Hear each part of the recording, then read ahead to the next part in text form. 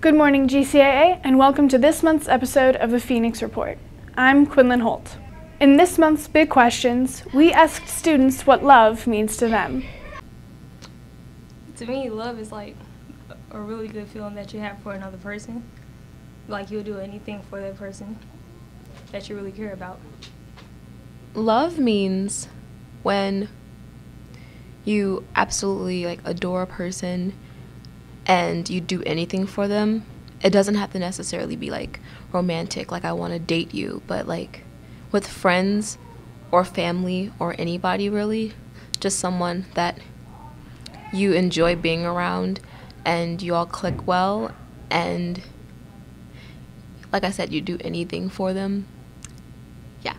Love means to me that knowing that you'll unconditionally be there for somebody. It's not always that cute love in the hallway stuff. It's that being able to stick with someone through the hard times, through the rough patches, through every single thing, and loving them no matter what. I would say love means a desire to help or be closer with someone. Well, it made me you put all your trust and your courage into one person's body. So not literally, but y'all have a strong bond, basically.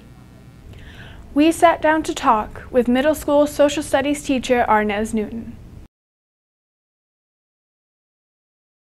I've been pretty captivated by our visual artists to the point that I collect student artwork and have my own personal Grandson Arts Academy student gallery.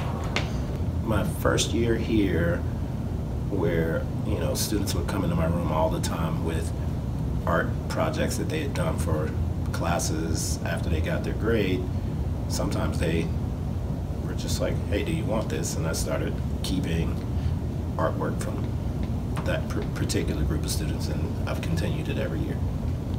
I try to make sure that students know that I acknowledge their presence as a person before, the student label, above the student label. Little simple stuff. I try to pay attention. If you change your hair, I'll probably make a comment. And I just try to be pretty personal with each student as an individual, as opposed to just, you're a bunch of kids. No, I like to get to know each of you for who you are. And I also have no fear of allowing you to know who I am beyond just a teacher. So I think that's the trick for me. Yeah. The Black History STEAM Museum was Thursday, February 22nd, so we talked to some attendees about their experience. It's really inspiring.